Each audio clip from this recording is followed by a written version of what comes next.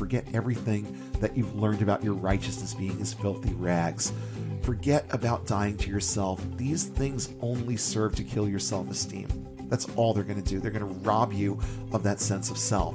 Slap those thoughts away and tell yourself that you know better. The more you shine the spotlight on you and the less you attribute your ability to live a good life to a fake deity who couldn't even teach you how to do that in the first place, more of your thoughts will shift into places like personal responsibility, empathy, and compassion, all things that your fake God knows nothing about. Start considering whether or not you have to worry about a lot of this stuff that you were told that you should be worried about, that you should shy away from. And I think that you will find that you make better choices for the things that you're going to do than anyone else will ever make. Welcome to Unbound, A podcast for new atheists, and lifetime atheists, ex-evangelicals. truth seekers, and free thinkers. There is life after faith. And life here is good. It's time for a new perspective. And a better conversation. I'm Spider. And I'm Shelle, and it's time to get unbound. Well, we hope that those of you who celebrate Christmas had a merry one, and those of you who are from other traditions and are celebrating various things at this time of year, I will once again extend a happy holidays.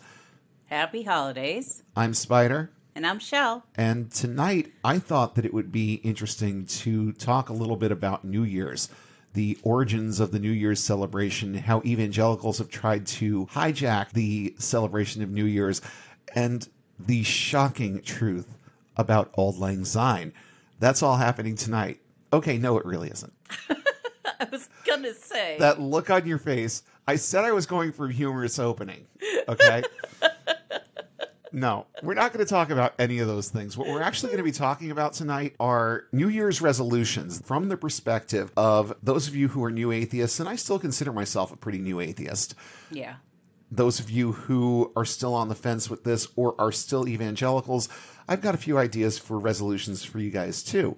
So we're going to basically do a two-parter and talk in the beginning to the new atheists in the audience, and then make a few suggestions to our evangelical friends about how they can make 2021 just a little bit better for themselves too. Right. Before we do that, just a quick appeal. It is the end of the year, and I know that money has been spent like crazy this month, and there's still plenty of people out there that don't have a whole lot to give, but just wanted to put out the appeal. You can find our Patreon account at patreon.com/Unbound Podcast Network. If you're still in the spirit of charity and have $5 that you don't know what to do with, then you can always throw it our way. And $5 a month will do more for us than you realize it will. Yeah. And it will help us to do a lot of the things that have been on my New Year's resolution list for this show in particular, and also things that I want to do with this thing called the Unbound Podcast Network. And like I said a few weeks ago, I named it that because I didn't expect for this to be the only thing that we ever did. Right. And I got plenty of ideas, but what I need is time and support. What we need is time and support to bring a lot of these things to fruition. So if you have the means and you want to help us out, great. If not, then just like I've said before, please just tell a few people about us. Tell at least one person about us this week. And especially if it's somebody that you know is going through some of the stuff that we've talked about, you can refer them to specific episodes. And again, talk about us on social media, use episode content as a reinforcement for whatever it is that you're talking about. We use a lot more syllables than you really want to use in a social media post. But I think that you might actually steer a few people's thinking in the right direction by simply posting a link to an episode that means something to you.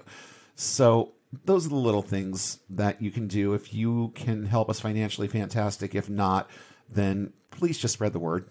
Yeah. And help some more people get and stay unbound because of what you're doing to let people know that we're out there. There's plenty of people out there that need this resource that don't even know we're here.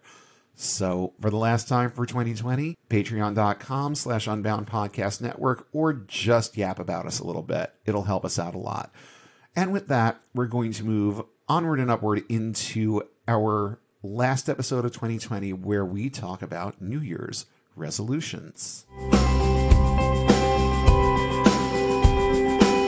So, Shelle, you were talking to me a little while ago about some of the things that you've been thinking about, and they're not really the traditional New Year's resolution things. We're not talking about things like losing weight, although both of us could probably stand to.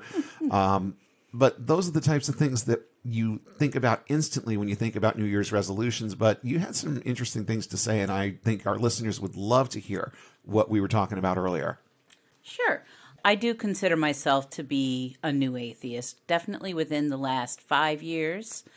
And one of my resolutions is to get to know myself more. I mean, I did get a head start with Wicca. Wicca is very much a getting to know yourself better type of religion. It is. But I want to get to know myself without that qualifier, without the religious qualifier. Because being religious makes you not necessarily know yourself. And I was a Christian for way longer than anything else. And being in the evangelical church, that just means that you don't really know yourself at all. No. You don't know yourself. It's not encouraged at all. It's not encouraged for you to have, hobbies outside of Christianity, unless you tie Christianity into it. Well, yeah, that's the thing. When are you supposed to have time to pursue a hobby when you're in church a minimum of 3 times a week? Yeah. And most of us, especially those of us who were more ministry-minded, were in church a lot more. I've already talked about the amount of time that I spent in church just as a teenager. So, yeah, when are you supposed to get around to doing anything for you? Right. When you're in church 5 out of 7 days at least. Oh, yeah. And that was a light week for me. That was a light week. Yes.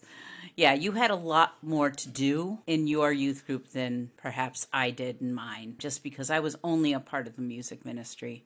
Well, I was convinced that I was supposed to be a pastor when I was 15. So, of course, that was where a lot of that motivation came from. I figure I'm going to be spending the bulk of my life in church. So why not just get used to this being my routine? Mm-hmm. So one of my resolutions was to get to know myself better. I mean, I'm 52. I should know myself. But no, that's not the case. But you can subtract a good 25 years from that. Yes. Because that's how long we spent in this thing. Yeah, so I'm basically in my early 20s at this point. Yeah. And you know what? Just the things that have happened in the last couple of years, especially in our relationship, there are things that we've gone through, decisions that we've made that have helped both of us, but more me. Let's just put it out there. It's been more for me to help recapture some of the things that I felt like I had missed out on and needed to experience just from a human level to understand a lot of things about, human emotion and relationships and that sort of thing.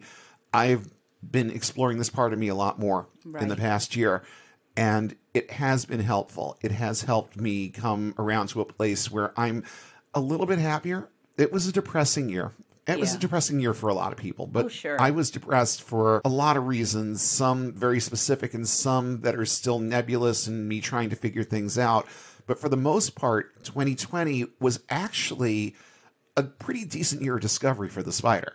Right. And you rolling with a lot of pretty drastic changes around here. Yeah. And we'll get into the specifics of that in a later episode. I've already got the cogs turning, but I don't want to get too much into my personal life outside of evangelical experience at this point.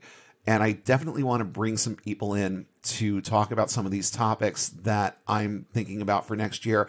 But I'm jumping the gun a little bit. I'm going to give you guys an idea of some of the things that we want to talk about next year.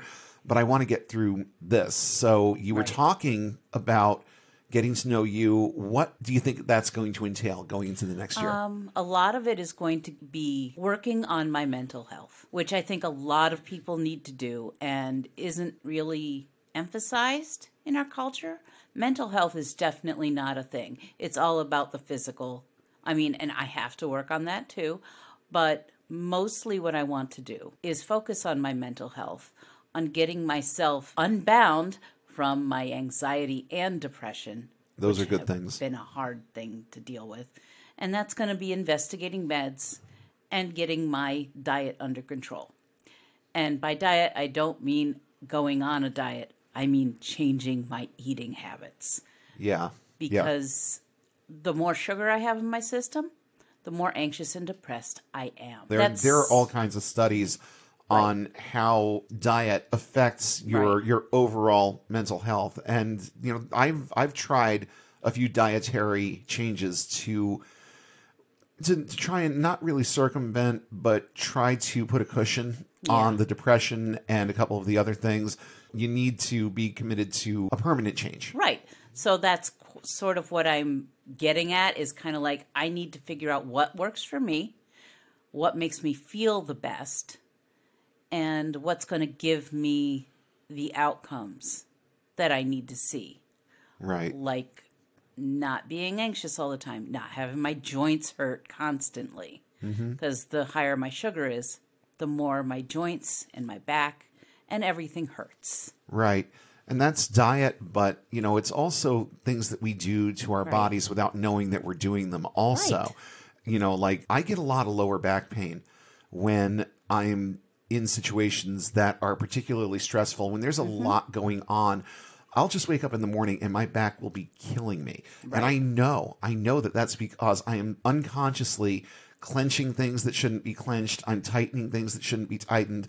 And I still all the time find myself making fists. And my fingers hurt from that. There's the teeth grinding, that sort of thing that you don't even realize that you're doing. Right. But then you recognize the effects of them. And sometimes it's easy to deal with and make it go away, and sometimes not so much. The back pain a lot of times will persist. I found that bombarding it with CBD helps a lot, but it's a Band-Aid. You know, there are underlying issues that are causing these things to happen, that once you deal with the underlying issues, it's possible. I'm not going to say that it's a given, but it's possible that you're going to see some relief. Right. I think that working on my mental health is just going to be, it's going to be my whole year. It's going to be pretty much everything in my life, because, you know, working on food and exercise, working on the medication aspect and everything else is going to take a lot of mindfulness, which is also something I lack because of the anxiety. The anxiety will take you out of the here and now and transport you into the future where you don't know what's going on. Into the future, and sometimes even into the past. Yes. Where you'll think about things that happened 20 or 30 years ago and cringe. And it's like, then get depressed. This is not worth even spending the time to think about. Right. But your brain decides what to think about, and that's the problem. Right. So if you're not mindful, your brain can go off in a million different directions. So, you know, between me and my therapist, we've kind of discovered that mindfulness is a real problem. I need to be more mindful and not just do things because, well, it's time to do them. Yeah.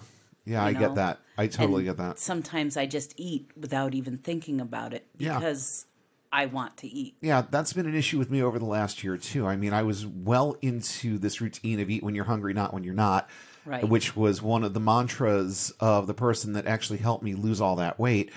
But, you know, that definitely goes by the wayside when you're depressed and you need just some semblance of comfort. You need something that feels good.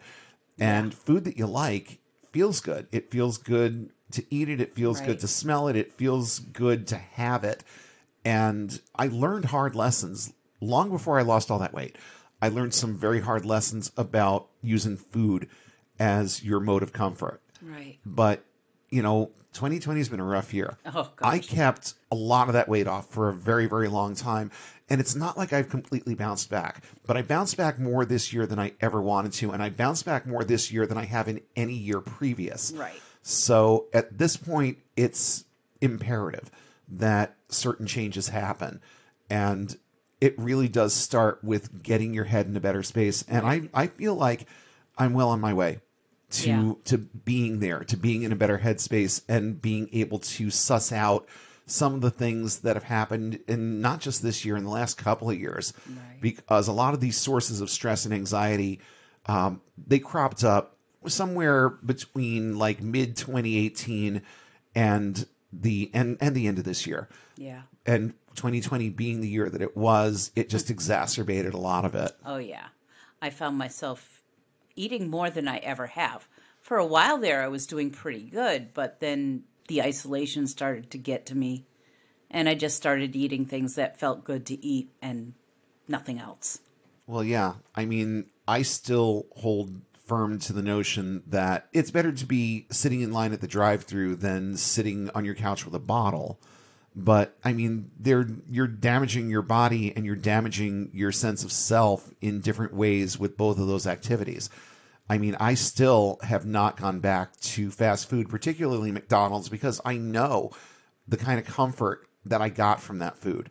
And I know the reasons why I used to eat so much of it. Right. And I don't want to, number one, go back to my alcohol, which was the drive-thru. And I know that I don't want to, I don't want the food and the taste of that food to dredge up a lot of those old memories. Right. Because one bite of that Big Mac, and I know that I'm going to be remembering the reasons why I had gone so far down that particular rabbit hole.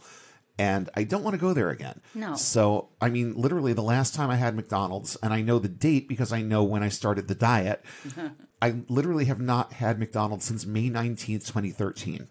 And I'm actually quite proud of the fact that it's never come back. Right. I don't eat a lot of fast food at this point. I mean, it's next to nothing. But that one particular thing is one that I know that I can never go back to. It's like the alcoholic who knows that if he has that, and this isn't, it's not a universal truth, but many alcoholics would have a problem going back to the drink and being able to use it in a more constructive way. There's no constructive purpose, as far as I can see, to eating at McDonald's. It would just put me in a headspace where all I want is McDonald's anymore. Yeah. So I just don't go back to it. And that's just that. Yeah. Honestly, when you were talking before, that was what I just jotted down in my notes, was the concept of New Year, New Me. Well, I don't really like that phrase very much. I think that it's very cliched. I'm more of the mind of New Year, Know Me. Know with a K. Yeah. New Year, Know Me. That's a good And one. That, I think, is probably the best kind of resolution that you can make. You know, there are pros and cons to this. There'll be people who will say that it's better to have something concrete, some kind of plan that you can follow. But I kind of like the nebulous nature of this because it leaves the door open for all kinds of things to happen. Right. And to be accepting of all kinds of things to happen and be okay with certain things happening, being okay with certain things not happening. And instead of just coming up with a concrete list of things that I want to change, things that I want to improve, I think that you're absolutely right. Knowing yourself and making a conscious and concerted effort to know yourself better is, if you have to make a New Year's resolution, I think it's a good one. Yeah. So, you know, I'm not going to say as much about that because you touched on pretty much all the points that I would have touched on with that. And that was the phrase that ran through my head when you were talking earlier. New Year, Know Me. Get to know yourself in 2021. Definitely. And we have a bunch of suggestions on how you can do that in our resolutions for New Atheists section. But before we get right into that, I also wanted to let you guys in on some of the things that we have planned for next year and some of the topics that we are looking to explore a little bit in 2021. Now, I'm going to read off this list, and I'm going to also put out a call to anyone who's listening who may want to be involved in the conversation, because we would love to start getting some people to tell some of their Unbound stories on this show. And if any of these kind of strike a chord with you, I want to hear from you. Our email address is unbound.podcast.network@gmail.com.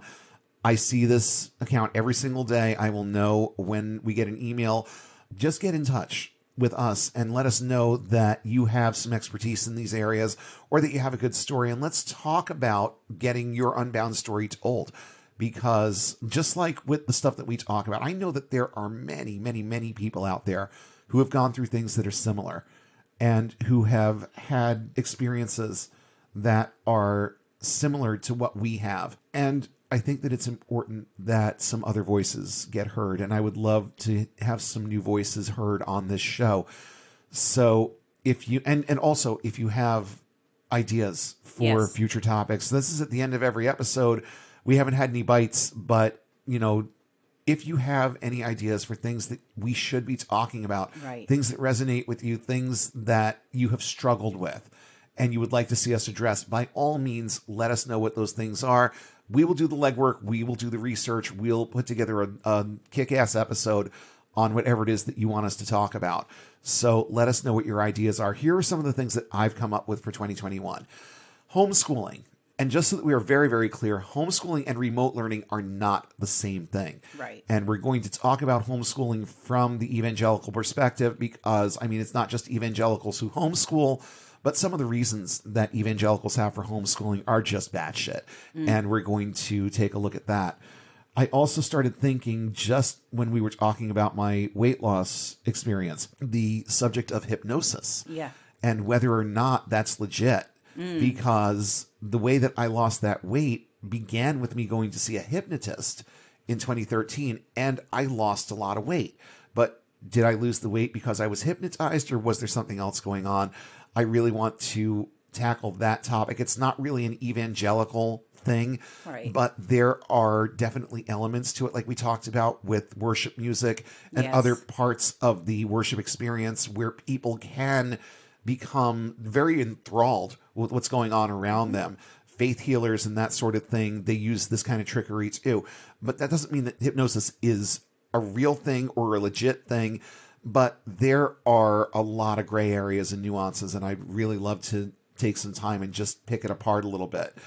I've had it in my head for a while to do an episode on gospel tracts. Yes. And just the nature of a lot of these tracts and the way that some Christians choose to use them, it can be pretty nefarious. Yeah.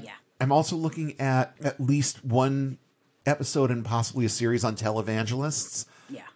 We're not Last Podcast on the Left. We don't have the research team that they have, but I think that we could pull off a couple of good episodes about either individual televangelists or just the televangelism industry. And that's what it is. It's an industry. Oh, it's an It's industry. not a ministry. It is an industry.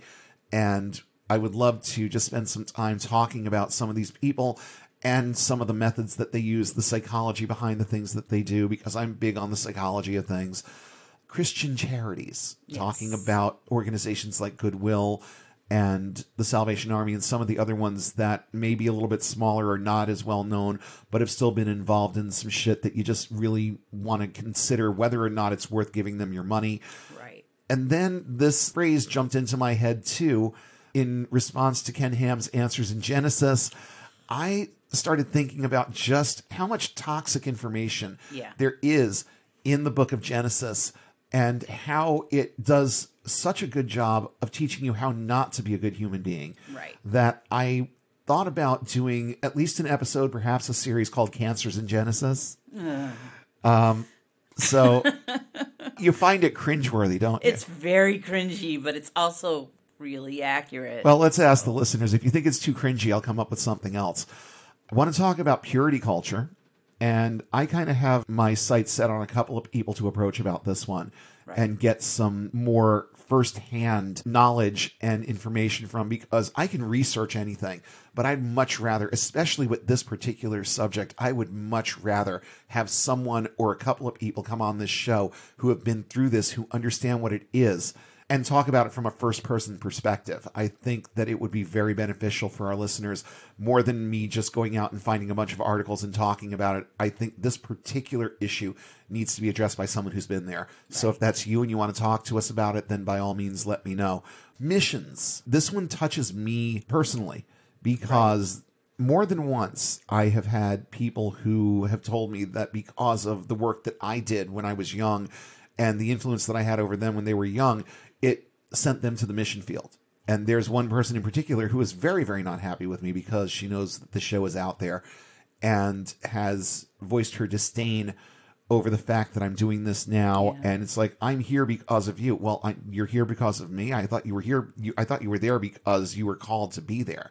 So, what does that have to do with me? I mean, I understand that I played a role in it, but I didn't pack your bags. I'm getting better at this. I'm getting better at forgiving myself for getting people involved in this and getting them that deeply involved in it. It's not that I'm callous and uncaring, but with all due respect, we all have brains and we all have the capacity and responsibility to use them. And just because one of your teenage friends tells you you'd make a good missionary doesn't make it so. And it doesn't make making drastic life decisions when you're 16 and actually following through on them and spending your life doing something that if you were truly happy with it, you wouldn't be angry at a podcast host for getting you involved in. Yeah. But I really want to talk about that topic from the standpoint of how it's done in a lot of evangelical circles and what it actually accomplishes. And just spoiler alert, it doesn't accomplish very much. Christian education, not just the Bible college angle. We've already talked about our Bible college experience, but you want to talk about getting a subpar education. Most Christian schools in the United States have a reputation for being very subpar.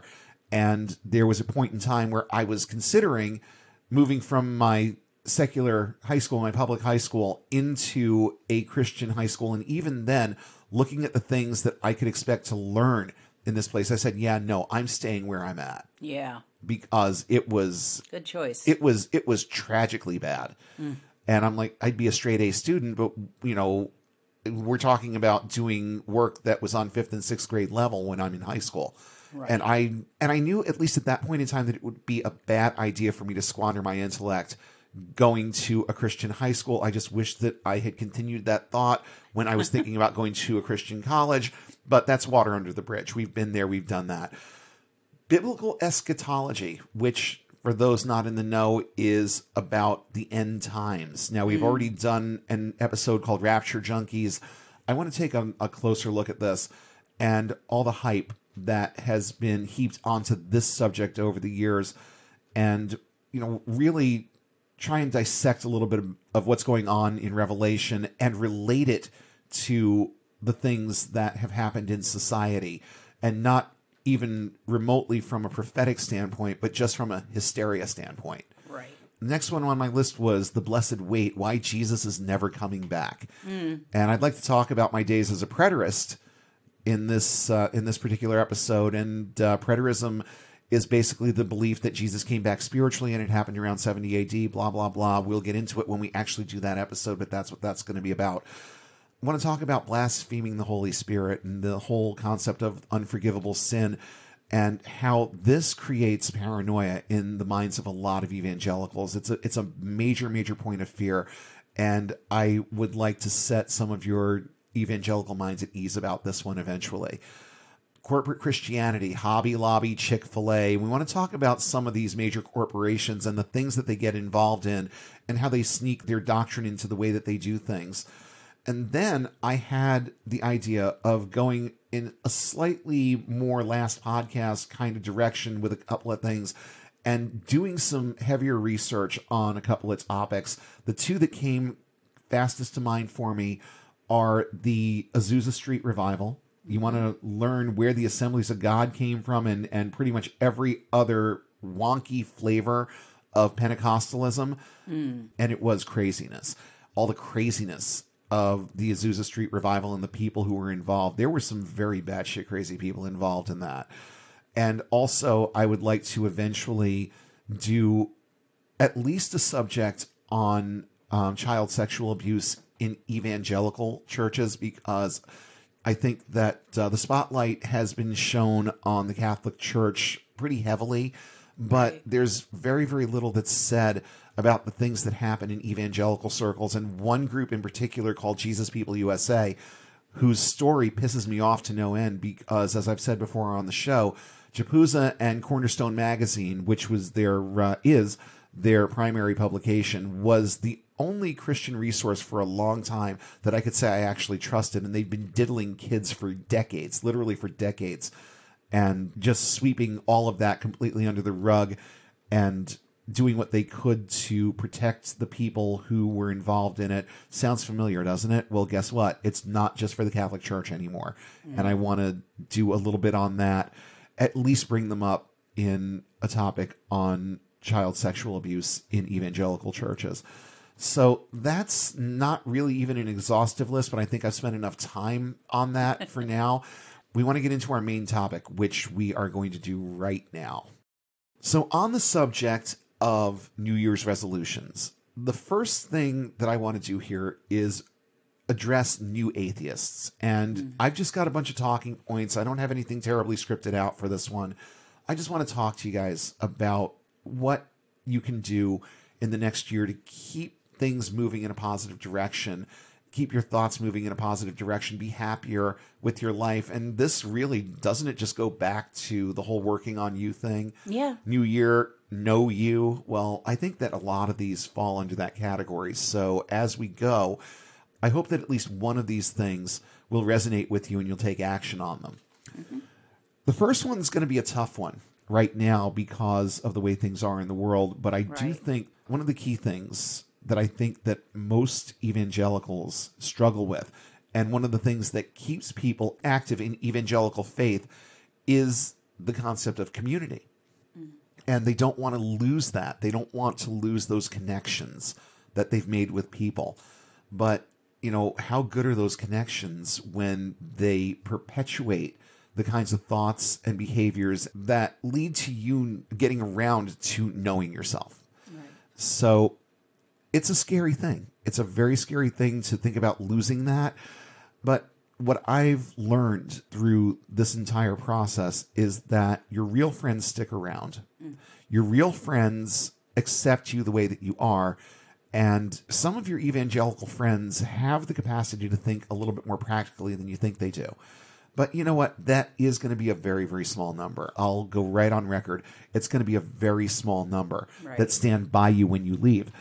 And given the state of the world right now, even as I was typing this out, it's like, is this good advice for the upcoming year? Well, you know, I am optimistic that things will change, that things will start to right themselves a little bit as this year goes on. And hopefully we're still not talking about COVID at the end of 2021 and social distancing and all of these things that are keeping people apart. But I think that one of the things that new atheists need to focus on is resolving to find groups and communities where you fit in. Now, I'll add a caveat here. Be careful on social media, but there are some good groups out there. There are some decent groups on Facebook and on other social media platforms. But I'm talking more in terms of a real life kind of situation. It's important that we make friends that aren't going to be constantly steering our thoughts back into those old patterns. Right. And those evangelical friends that I was talking about a minute ago who accept you the way that you are also not terribly likely to keep proselytizing you. Right. I mean, some will, but most, if they accept where you are and where your life is going, then chances are they're going to take a live and let live approach. But I think that it's very important to find people who think the way that we do, who are involved in things that we've wanted to be involved in, but either didn't because we questioned whether or not it was sinful or whether or not it was a better use of our time than doing something with church. Well, if you take church out of the equation, you're going to have time to do some of this stuff. And I recommend when it becomes safe and when it becomes feasible that you start actively looking for people who think the way you do now and surround yourself with them and make some new connections, make some new friends. Just get into some better circles of people who are going to allow you to live your life the way that you want to live it and confirm for you that it can work because they're doing it. I think that that's very important. The next resolution that I would like you guys to consider for this year is resolving to discover some new atheist content. Because, I mean, there's all kinds of Christian content out there, and most of it is garbage. Let's just put it out there. The vast majority of it is garbage. If you've ever spent 5 minutes watching Pure Flicks, you know what I'm talking about. But, you know, we've already talked on a previous episode about some of our favorite podcasts and atheist resources. I just want to give a plug to a few of my favorites again. And there are a few new ones on here because I've discovered some new stuff since and some new people since. Let me tell you, I absolutely love The Scathing Atheist. Oh, yeah. And all of the podcasts that fall under that cover, especially God Awful Movies, which we've talked about recently. Oh, yeah. But just check them out and check out their sister podcasts and their half sister podcasts and the way that they describe everything. It's all really, really good content. And honestly, those guys, they take the righteous anger thing to a new level. Yeah. And they talk about things in a much more blunt force way than I do, which surprises me because I have a very blunt force kind of personality. But I'm like a lovable little teddy bear in comparison to someone like Noah Lugeons. That's actually 2 names, Noah Lugeons. Yes. And the crew that work on that show. But especially him and the diatribe. Let me tell you, I consider myself to be a pretty articulate person. I wish that I could put my thoughts together the way that he does, and fuel them so eloquently with that righteous anger. I wish that was me. I wish that I had the balls to get behind the mic and say some of the things that he says. But you know what? I don't have to because he's already doing it. So I'll refer you to that show. The How to Heretic we've talked about before, very Mormon-centric, but they talk about a lot of topics, and their subject offerings span the gambit. And I have never been disappointed with one of their shows. They usually deal with several topics per episode, and they don't go into the kind of depth that we do with some of the stuff that we do, but they don't have to. They give you their perspective, and then they move on. And I think the way that they do it and the perspectives that they bring to the table with the stuff that they talk about is really, really unique, and it's humorous when it needs to be. It's serious when it needs to be, but it's an overall good show that you guys should definitely check out. If you've never heard of Seth Andrews, please look him up. He's got a podcast called The Thinking Atheist that I think every new atheist should be listening to. Definitely. If you want content from someone who knows what you're going through as an ex-evangelical, you need to be listening to Seth Andrews. It's just that simple. Then there's Aaron Ra, who has all kinds of content out on YouTube. One of the smartest guys I have ever come across in atheist circles. His name is Aaron Ra, A-R-O-N, and last name is just Ra, like the sun god Ra. Okay? And I'm sure that was on purpose. It sounds just like Amun Ra, but it's not Amun, it's Aaron, A-R-O-N. And I would definitely, absolutely, positively, especially if you want to learn a thing or two about science, definitely check out Aaron Ra. And I'll also put a little plug in for a couple of shows on Netflix by Ricky Gervais, because these aren't necessarily atheist shows, but you get his perspectives on a lot of things when you watch his content. And there are 2 series on Netflix that I think that everybody should see. One of them is called Derek, which is about an autistic adult who basically volunteers at a nursing home in Britain. And I think there's only 2 seasons of this show, but the content is meaty and tear-jerking at times, but also really, really dumb, silly at times. Not work-safe content. I'll put that out there. There are moments. There's one character in particular in this thing that, you don't really want coming up on your screen at work. No. Given what he does and what he says. But it's a fantastic show. I definitely recommend checking it out. And then there's another one that's called Afterlife, which, again, I mean, just absolutely gut-wrenching content. But it provides some really, really good perspectives on life without the quote-unquote benefit of faith. How do you think about certain things, and how do you approach certain things when faith isn't part of the equation? Well, we see the main character in this show go through a lot of shit, and we see him make some good decisions and good choices, and we see him make some really shitty decisions and bad choices. And I love the contrast there, and I love that you can get a little bit more inside the mind of Ricky Gervais, because I've heard him talk about all these things before, but in the context of narrative, it works really, really well. So look into some new content this year. I think that you're really going to enjoy the things that I've mentioned, and there's a lot more out there too. Yeah. I wanted to put in a plug for my favorite medical podcast called Sawbones. It's by Justin McElroy and his wife, Dr. Sydney McElroy, and they tackle either like old-timey remedies that they disprove and some like aromatherapy and essential oils, and they talk about how you shouldn't eat them, you shouldn't imbibe them. They don't do certain things that they say they should do. They talk about all sorts of basically snake oil. Yeah. And they also talk about some other things. They take viewer questions sometimes, or listener questions. They've had a few episodes about COVID to answer questions. And these are actual people who actually do. I mean, she's a doctor, but she also does a lot of research. So she has a lot of accurate and up-to-date information. That's great. I don't think that I've heard of that one. Oh, it's so much fun. But, now I'm going to have to check it out. You see that? Even the spider is going to discover some new content this year. Yeah. So thank you. The next thing that I brainstormed for you guys to add to your list of resolutions this year, or to consider as a resolution for this coming year, resolve to explore things that you were told to avoid. Now, I know that as a Christian teenager, it was discouraged, but not forbidden, to do things like go see secular movies. You were judged more harshly for an R-rated movie.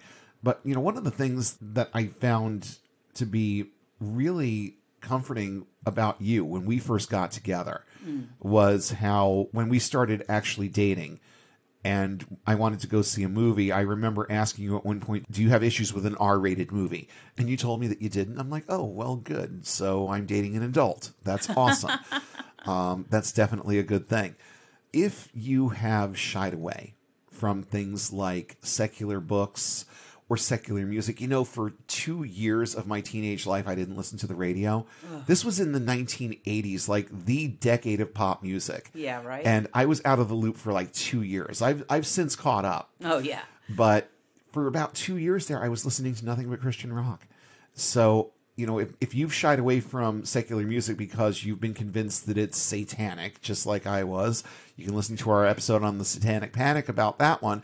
But yeah, I got scared off of secular music for a while, and Christians, especially in certain circles, are really, really good at vilifying this. Word of Life was militantly anti-rock. They didn't even like Christian rock. But by the time I learned that about them, I had also learned a few things about myself and said, okay, well, that's their opinion. There's really nothing wrong with this. But I did deprive myself of certain things. I think I always went to the movies. I always had kind of an affection. It was this weird dichotomy where the music was bad, but I allowed myself to go to the movies. Yep. And when I say the movies, I wasn't looking at the ratings. I went to see the Lethal Weapon movies. I went to see the Die Hard movies. And I loved the Nightmare on Elm Street franchise. I saw several of those in theaters. And for whatever reason, I didn't feel like that was as big a deal as the music thing. And I think, well, you know what? Now that it's in the front of my mind, there was all of that stuff about the subliminal nature of music and the things that they were allegedly doing to the music to make it more appealing and blah, blah, blah. So I feel like the music got vilified more than movies did. I heard more commentary on music than I did on movies. But these are the types of things that a lot of churches will tell you are either flat out are no-nos, or they will discourage them, or they will judge you for enjoying them. Right. So if you're coming out of this thing and there are movies that always looked like they were interesting for you and you never checked them out because you were afraid it would make baby Jesus cry, this is the year. This is the year to check out some of those movies, I think. Same thing with books. I remember having a conversation, and it's so funny because this happened in the movie Footloose too, where I had a conversation with someone about Kurt Vonnegut. Right. And the book Slaughterhouse-Five comes up in the movie Footloose. This was about another one of his books called Cat's Cradle, which delves into a religion called Buchananism, which I will not spoil any of this because I think that everybody should be reading Vonnegut. Yeah. But I caught some hell for reading Vonnegut when I was younger, but I always found his stuff fascinating. And as an adult, by the time I was in my 30s, I had basically taken a fuck it all approach to don't read these books, don't do that, don't do this, because I just understood that I have a mind of my own. Right. So I started exploring some of this stuff more. I've read a lot of Vonnegut, and his stuff is well worth the read. Anything Kurt Vonnegut Jr. is well worth the read. So I'll put that plug in. But, we're talking about you. What resonates with you? Have you always liked the idea of reading some Stephen King, but you were afraid of picking up his books? Well, guess what? He's another good one. Pick up some of his books. Books, please, not the movies. Books. Think books, okay? But still, anything that you had an interest in that you shied away from because you were afraid of the backlash, well, that's not a problem anymore. Start exploring some of this stuff. Start doing some stuff for you and discover some of the things that you've been missing out on, because I think that's an important thing to do once you've resolved to be out of this thing. It's a good way to maintain that unbound mindset. That's what I think. We did an entire episode on getting past the concept of sin, but I think that it bears repeating as a New Year's resolution. Those of you who have struggled with things that you've been told are sinful that really didn't make any sense to you as being sinful, well, I'm not saying go out and just start doing all this stuff, but start considering whether or not you have to worry about a lot of this stuff that you were told that you should be worried about, that you should shy away from. And I think that you will find that you make better choices for the things that you're going to do than anyone else will ever make. And it goes right back to the Wiccan Reed. Do what you want, but don't hurt anybody. There you go. As it harm none, do what you will. And I think that as a spiritual platitude, that one works in a secular setting as well. Yes. It works really, really well. Make good choices. Don't hurt anyone. That's really the bottom line with that. But stop thinking about things in terms of sin. We got an entire episode on that for you to peruse too. Resolve to at least start paying attention to your own sexuality.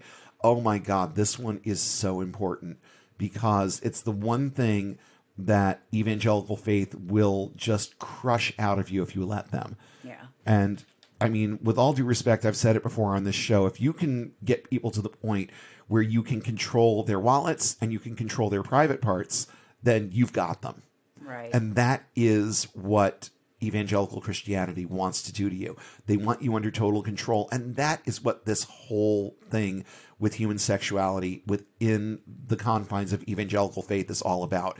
It has nothing to do with whether or not it's right or wrong for you to have certain impulses or to engage in certain behaviors. It has everything to do with them wanting to control whether or not you do these things. Because if they can gain control over your emotions to the point where they can control what you do with your body, I mean, what else is there? Yeah.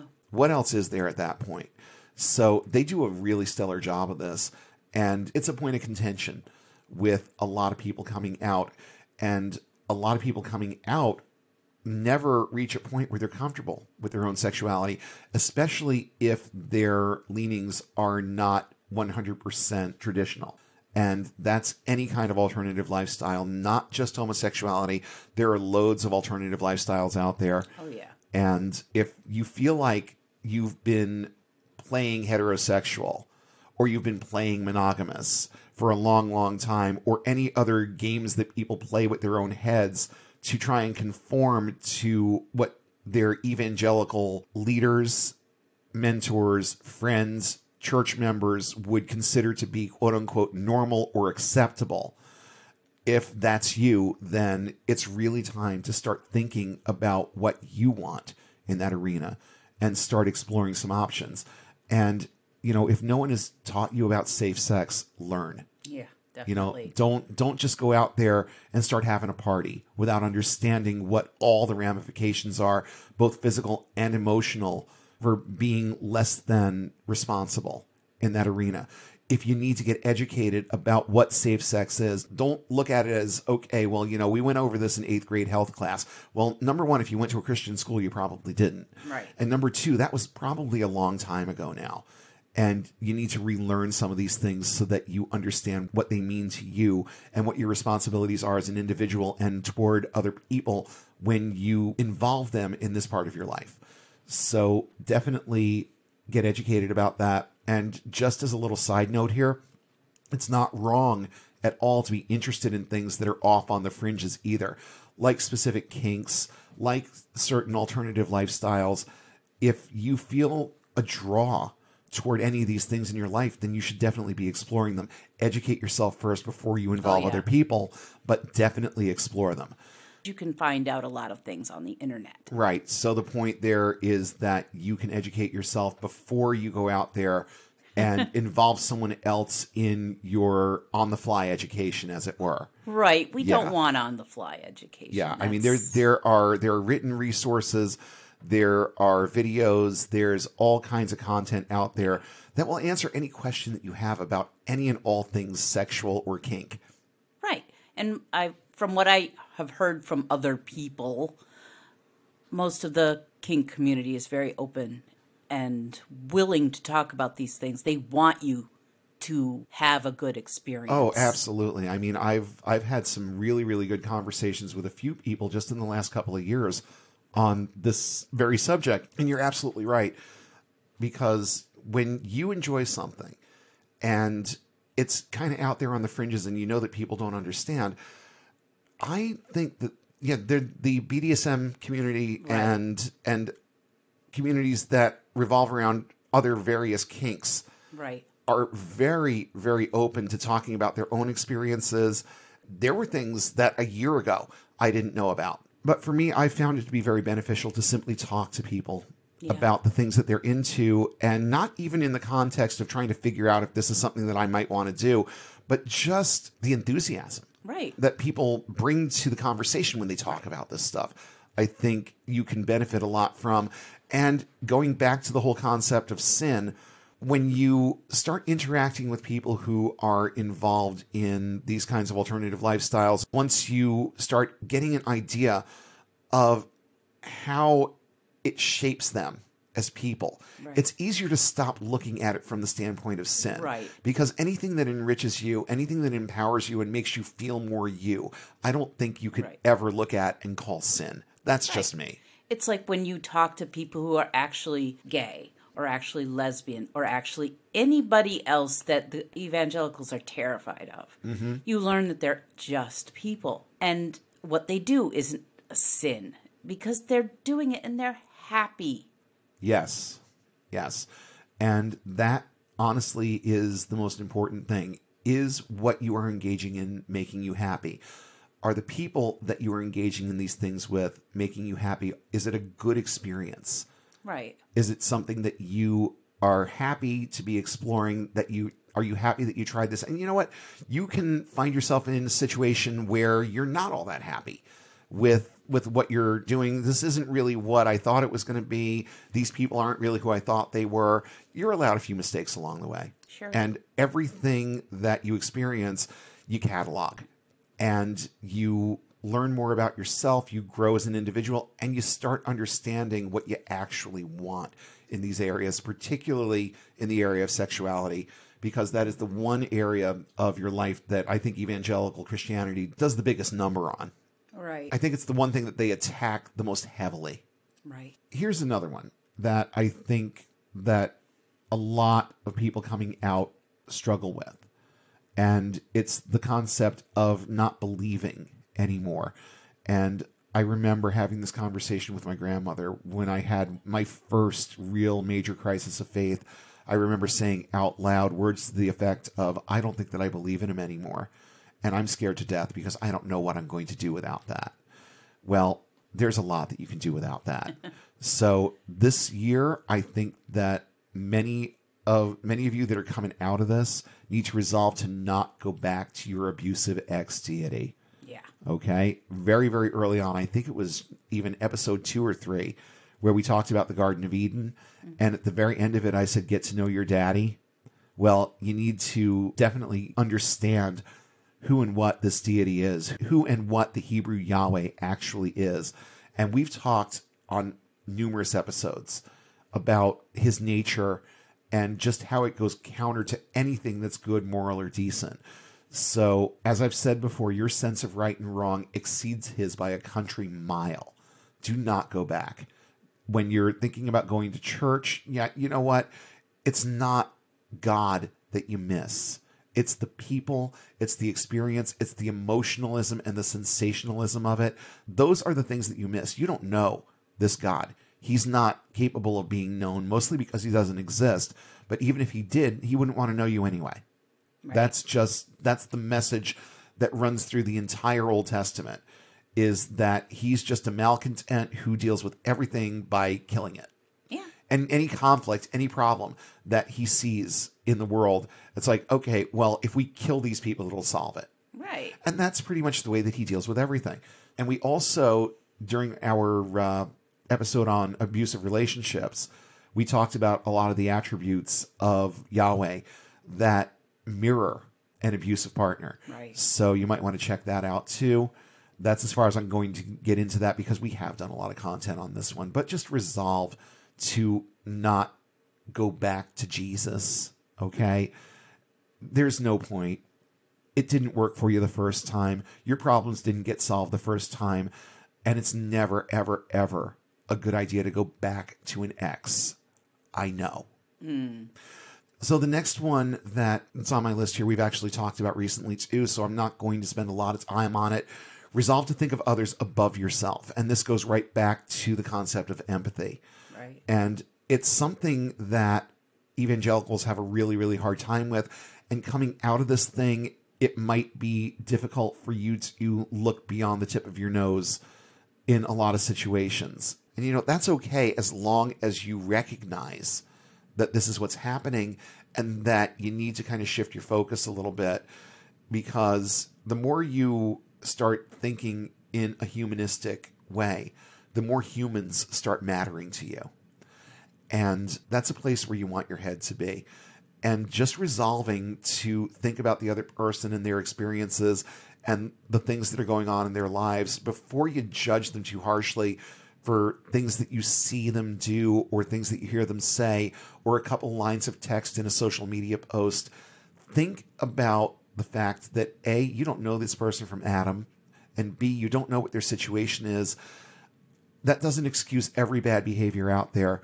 And I'm not talking really about excusing it. I'm talking about understanding. Understanding is the most important thing. Understand the whys. And that's why I do so many of our episodes from that perspective.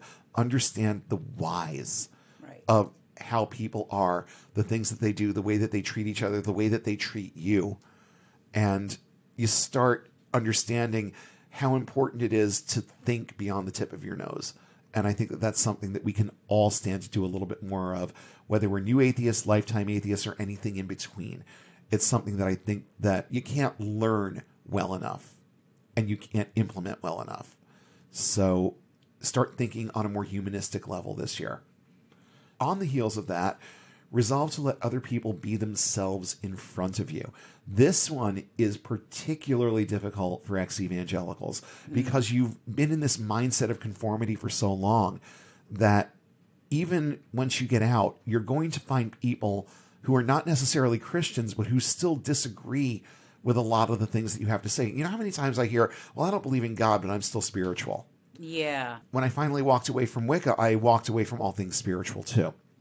And it's a very head-clearing thing when you stop taking all this extraneous crap and trying to make it real. Because that's what anything spiritual is. It's extraneous crap that your brain latches onto because you have an imagination and you want to use it. Right. And, it's time to start thinking a little bit more realistically. There are better ways of using your imagination. Yeah. Write a poem, write a song, write a book, paint something, draw something. Engage in some kind of a hobby that defines you, that you actually have the opportunity to create something. Use your imagination that way. You don't have to use it constructing fake worlds inside your head. Right. Unless you're actually going to put them down on paper. If you're J.R.R. Tolkien, then yes, construct a fake world in your head. It worked really well for him. Yeah. But not so that you can get through this thing called life, because you need to learn how to do that by yourself. And you need to learn how to lean on other people when you need help, because that's where the help is going to come from. It's not going to come from any kind of spiritual anything. So definitely look at things from that perspective. But when you're dealing with other people, allow them to be themselves. Don't come at them with both guns blazing, even when you know that they're wrong. It's not going to change their mind. It's just going to firm their resolve. Let them figure out things on their own. It's the most important thing that I think that we can learn to do as new atheists is allowing people the opportunity to learn things on their own. It's difficult. We want to butt in. We want to have our opinions heard, and we want to change their minds because that's what we've been taught is the right thing to do, is to get in there and change somebody's mind and get them to accept Jesus. Now it becomes change their mind and get them to accept your way of thinking about this. Well, that's not your job. Yeah. That's just not your job. Let people live the lives that they're going to live in front of you. We talked about learning to think for yourself. So again, real quick, resolve to form your own opinions about everything. Demand proof or at least arguments that are compelling and based upon observable truths before you decide you're going to quote unquote believe anything. I don't think that it's healthy or rational to quote unquote believe in anything. Always demand proof and come up with your own ideas and thoughts that are based on things that you learn, not what you feel. And again, we just did a whole episode on that, so I'm going to leave that one right there. Another thing that I took away from Wicca, which I find to be really, really useful in everyday life, is listening to my own intuition. So this year, resolve to listen to yourself. If something seems off, if something seems not right, or if it seems really, really, really right, chances are you're right. And it's not 100%. No, of course not. It's not a guarantee. But if something seems off, it probably is. If something seems good and worth pursuing, it probably is. But with all things, time will tell. I mean, if you get a really, really bad vibe off of something, then steer clear. But also don't get down on yourself if you're wrong once in a while, because intuition is not an exact science. No. It's something that we learn and hone over time. And part of that process is being wrong once in a while too. But most of the time, if it feels right, it's probably right. If it feels wrong, it's probably wrong. And you should definitely explore those emotions and the thing that surrounds the emotions that you're feeling over it at the time. I think that it's very important to get into the habit of doing that. I think this really goes right back to the whole New Year, Know Me concept. Resolve to like yourself more. Yeah. Resolve to like the image that's in the mirror. One of the toughest things for me in VN, and we talked about this, was when they passed the mirror around and you had to look at yourself for 30 seconds straight. Yeah. Because back then, I didn't like myself very much, and I was taught to not like myself very much. Right. Resolve to like yourself more. Forget everything that you've learned about your righteousness being as filthy rags. Forget about dying to yourself. These things only serve to kill your self-esteem. That's all they're going to do. They're going to rob you of that sense of self. Slap those thoughts away and tell yourself that you know better. Okay?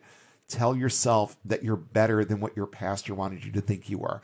I mean, your pastor will tell you that he loves you, but then he's going to preach a sermon on your righteousness being as filthy rags and how you have to decrease so that Christ can increase because somehow you're just not good enough to live your life on your own. You need a deity to live it for you. Bullshit. You don't. Yeah. Just get that out of your head and resolve to be comfortable in your own skin and to like the person that you are. And if that's difficult for you to do, maybe explore some of the reasons why, because there could be reasons why. There could be things that need adjusting. There could be thought processes that need redirecting. You may need to get into counseling or therapy. There are ways that you can get past that part of it and start appreciating, liking, and even loving yourself more. These things are very important. Oh, yeah. And if you haven't really looked at it from that perspective, or you haven't really had the courage to start looking at yourself in that way, this is your year. Resolve this year to start liking yourself just a little bit more. Again, we did a whole episode on this, so real quick, resolve to becoming okay with your own mortality. Face it, kids, we're all going to die. It's going to happen, so just deal with it. But here's the thing. It hasn't happened yet. So let's not forget that.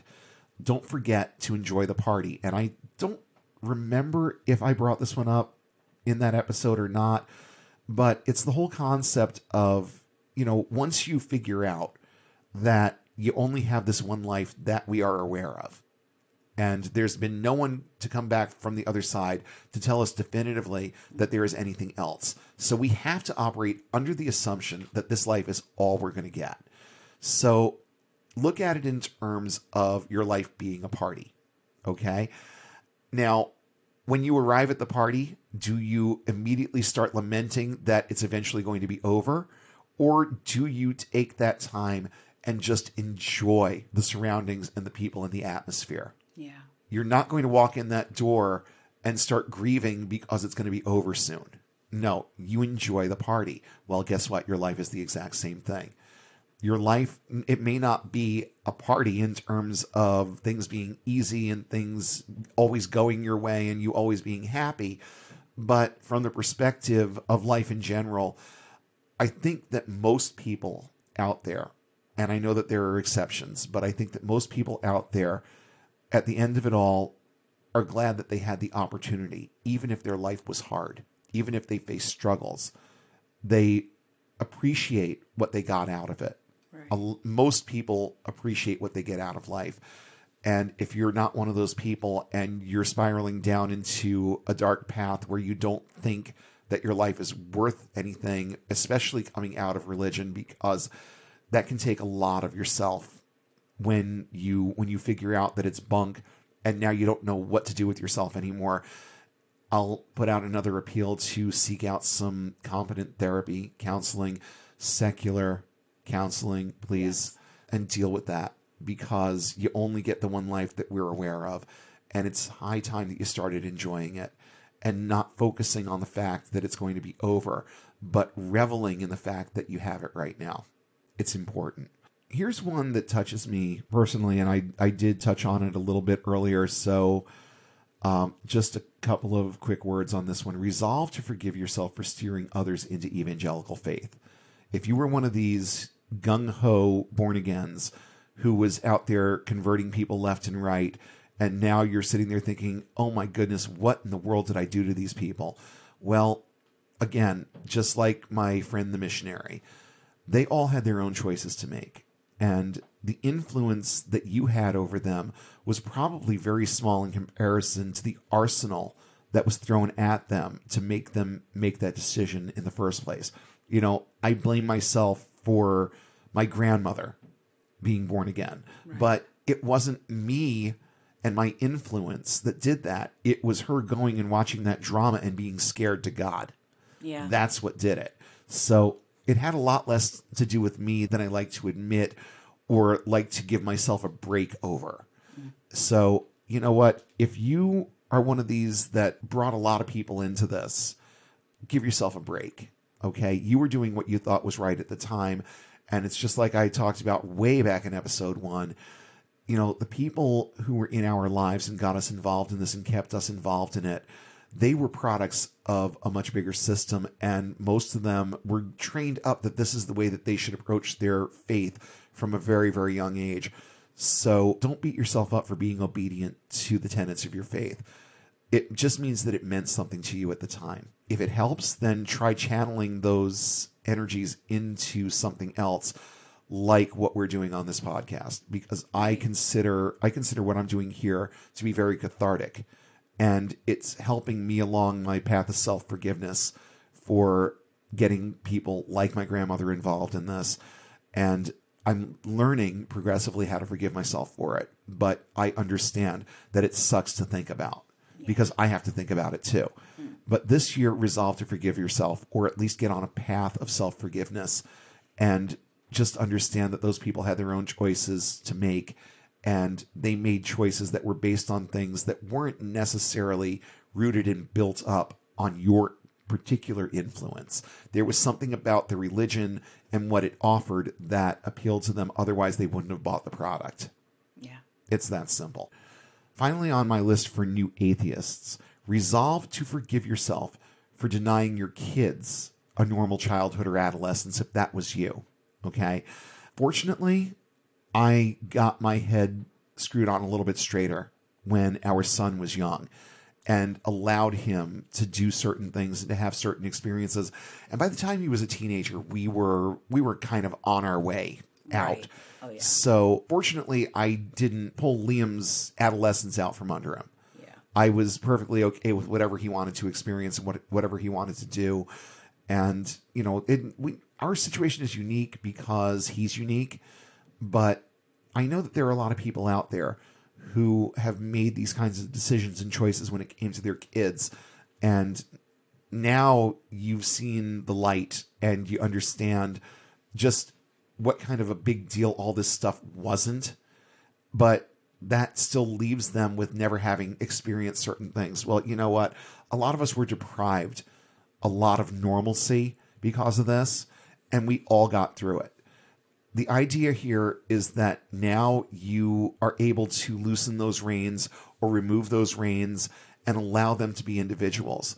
Don't look backwards. Don't look back at the decisions that you made and beat yourself up for them.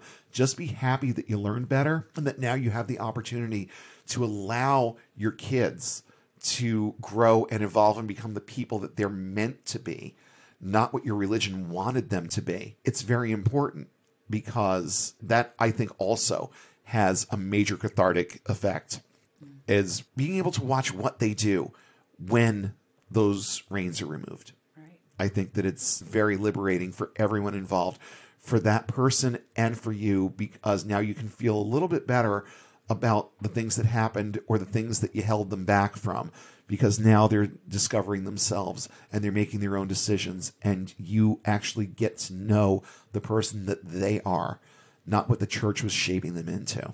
Right. This is a much shorter list that I have for evangelicals, but I do want to talk directly to the evangelicals that listen to this show, because I know that there are a few. And this is not going to be anywhere near as confrontational as last week was. So I'll make that disclaimer. Just a discussion and things for you to think about. And, I think that sometimes it takes someone turning the mirror around and making you look at yourself and the way that you think about things to give you a little bit more of a perspective on why you should maybe sort of kind of look at a few other points of view. So I'm going to go through this list just a little bit more quickly and just give you a few ideas for some resolutions that you should be making this year. So for the evangelicals in the audience, number one, resolve to become educated about just one area of science. And I'm not talking necessarily about evolution or any of the things that create climates of debate, but just start looking at science from a perspective where it's not the enemy. Right. Look at it as, I'm going to learn something here. If there's been something that you've been interested in, whether it's astronomy or some area of biology or whatever it may be, just learn a little something about it this year. I'm not saying take a college course, but read a book. Find some meaningful content, and you can tell the difference between what's meaningful and what's fluff. Just zero in on one area of science and learn something about it. And I think that you're going to find that it's not this evil, sinister thing that's trying to take away your faith. And I think that you'll find that there's a lot more truth in it than you give it credit for. And honestly, that's not your fault. You've been taught that science is the enemy. It isn't. Yeah. And you can figure that out on your own. Just take some time to learn something that's like a hard science this year. Resolve to learn more about American politics, because I think the more that you understand that, the more you'll understand the shit show that you've just been put through, and you'll understand precisely why so many of your evangelical cohorts are still clinging to this irrational belief that the president of the United States on January 20th of next year is going to be anyone but Joe Biden. Yeah. I think that you'll start understanding where some of these thoughts come from, especially if you are a Republican. Look at the history of the Republican Party and see how it's changed over time. And I think that you'll recognize and understand that things have not changed for the better, and that these are not ideals that you really want to align yourself with, even as especially as an evangelical, because so much of it goes counter to what you believe about your faith and about your God. And the more that you learn and the more that you start paying attention to, I think the easier it's going to be for you to start understanding just how much wool has been pulled over your eyes with this. Here's a neat one for you. Resolve to read the Old Testament as if Yahweh was your actual father. I said this way back in episode 2, Get to Know Your Daddy. But I think that if you start reading the Bible from the perspective of this is my father, not my heavenly father, my literal father. And if he was like this, would it be even possible to love him? And would I be able to believe that he loved me? Oh, and I'll say it again.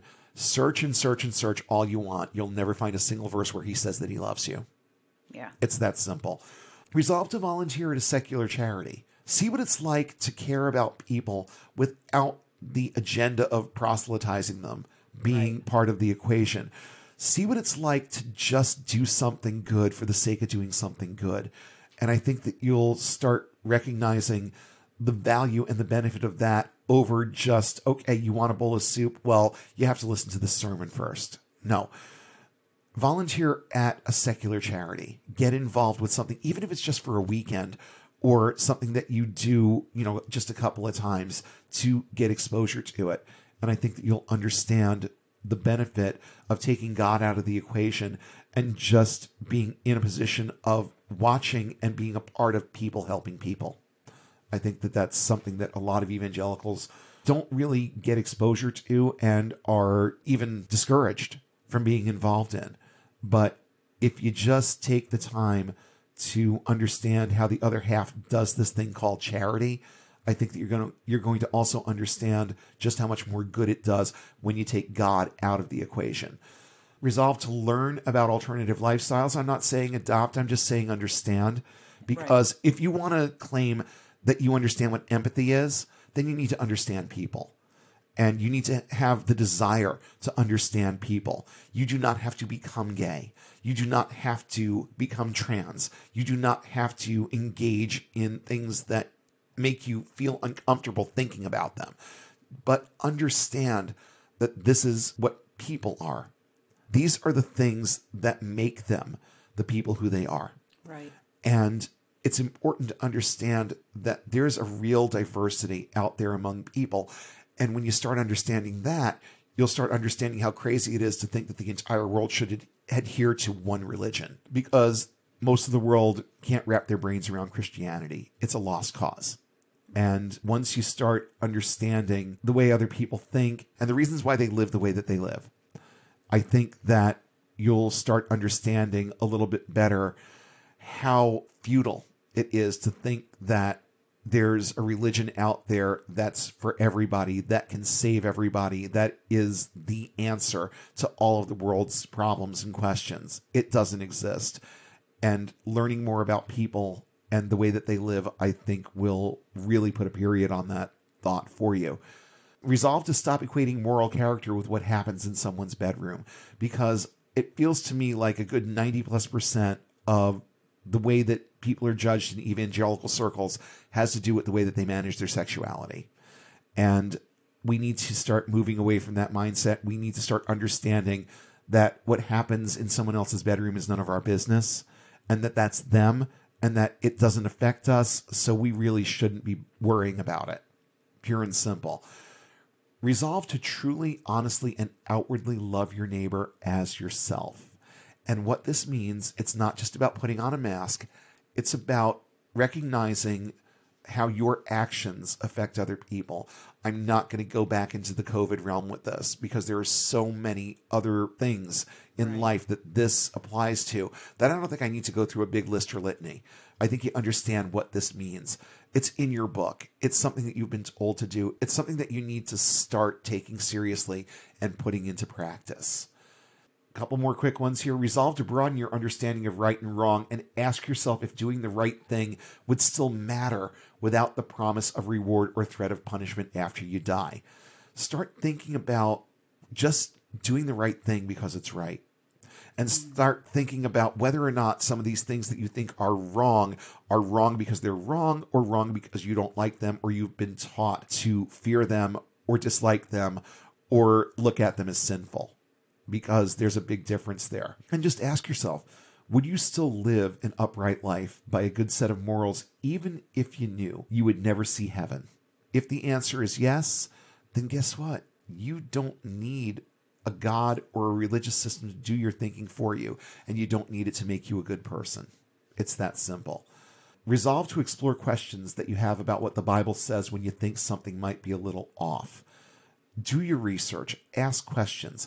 Sure, ask your pastor and see how he reacts. If he recoils and gets angry, that's usually a red flag that something is wrong, and it means that he doesn't have the answers to your questions, and now he's feeling trapped because he doesn't have an answer for you. And those moments are very, very, very telling. At least I can say that I moved in circles where if I asked any of my pastors, really, but particularly my youth pastor, if I asked something that he didn't have an immediate answer to, he didn't bullshit me. He said, well, you know what? I'm not really sure about that. It's maybe something that you should pray about and seek some help from the source about, was the way that he would put it to me. Right. So I was lucky in that regard, but a lot of people out there aren't so lucky. And you will get bullshit answers from your pastor and from the person sitting next to you in the pew and anyone who just simply wants you to think the way that they do. You'll get some real bullshit answers from them. I said this a long time ago too, and I'm going to put out the challenge. Resolve to stop going to church just for 1 month. Mm-hmm. No Christian TV, no Christian movies, no Christian books, no Christian music, no Christian anything for 1 month, and watch what happens to the way you start thinking. Watch how your rational mind just wakes the fuck up, because it will. And it will be an eye-opener to you. When you get your brain out of that environment and let it start doing what it's supposed to do without all of those external influences in play all the time, you're going to find that things start to change, and they start changing very, very quickly.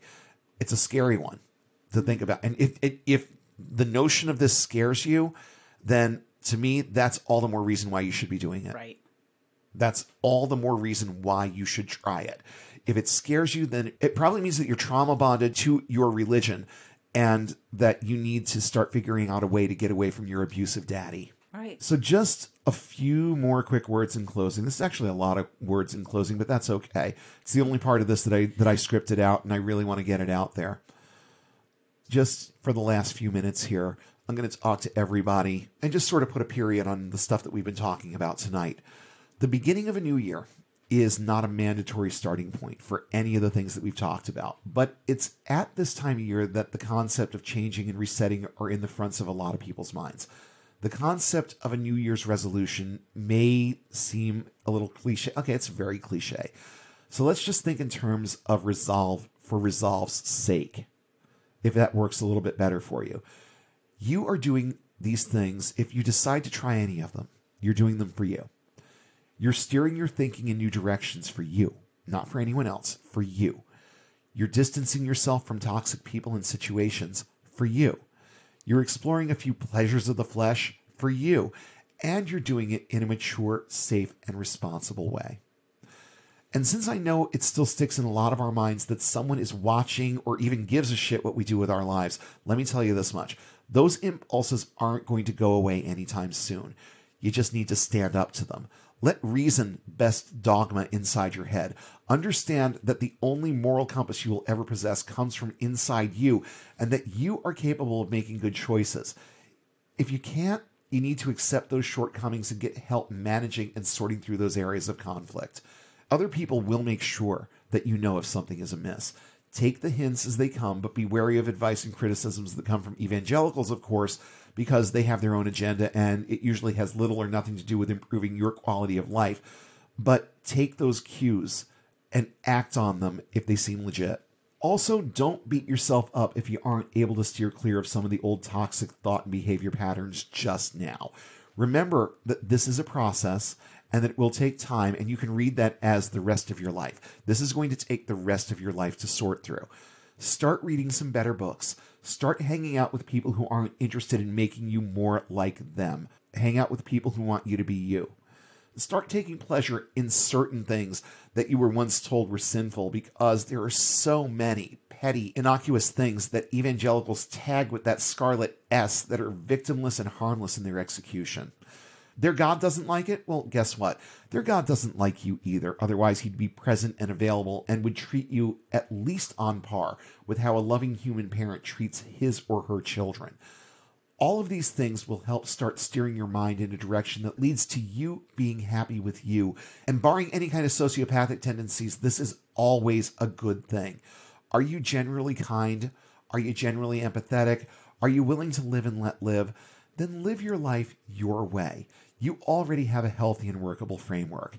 And the more you shine the spotlight on you and the less you attribute your ability to live a good life to a fake deity who couldn't even teach you how to do that in the first place, more of your thoughts will shift into places like personal responsibility, empathy, and compassion, all things that your fake God knows nothing about. Now, to our evangelical friends, I'll make this short and sweet. I already know that you've dismissed every word of advice I offered outright, and I understand why. But I challenge you to think about the things that I brought up and ask yourself why you feel such unrest over simply following my lead and trying to implement some of the things that I mentioned. If you're even remotely honest with yourself, you'll say that all aversions to these things inside your head have the same common foundation, and that is fear. Do keep in mind that if you believe in your own book, your God has not given you a spirit of fear, but of power, love, and a sound mind. You have the power to make your own choices. You have the ability to love, and you have the right to a sound mind. Following the leads of televangelists and failed maniacal demagogic wannabe dictators will never get you there. But considering some of the advice I just gave you tonight can. You can't have a sound mind when your brain is addled by fairy tales and conspiracy, or if you refuse to use your mind for the purposes for which it exists, that being to never stop learning and to apply logic and reason to any and all situations. And you will never feel personally empowered as long as you insist on being crucified with Christ and dying to yourself and denying yourself simple things like a good movie, a good drink, or some good sex with someone with whom you aren't under a legal contract. Exclusion and self-denial are a recipe for toxic thought and behavior. If you aren't happy in your faith, insist on getting answers from your God as to why you're holding up your end, and yet you never feel joy or even happiness outside the cloister of your church community, if then. And when those answers don't come, it should be obvious how nonsensical it is to live this particular brand of quiet desperation any longer. To everyone out there, thank you again for listening and supporting all that we do here. Let's do our part to make 2021 the best me year for each of us yet. And let's resolve to learning more about ourselves, experiencing the things that life has to offer, and enjoying the satisfaction of knowing that even though life may never be perfect, it will always be just a little bit happier, more self-affirming, and keep us in a better headspace overall when we resolve to live each and every day unbound. Hope you enjoyed this episode of Unbound. Show topics are chosen based on their timeliness, relevance, and social impact. Have suggestions for future topics? Email us at unbound.podcast.network@gmail.com with all your comments and feedback. Please don't forget to like, share, and throw a few 5-star ratings our way, and follow us on all major social platforms. And don't forget to hit subscribe if you haven't already. Links to our social pages, as well as a full list of cited sources in today's episode, are listed in the show notes, available at our website, getunbound.org. That's get-unbound.org. If you value this resource and would like to see it continue, please consider supporting us on Patreon at the link in the show description. And be sure to check for new updates every Sunday when we'll come together again and take one more step toward getting and staying unbound.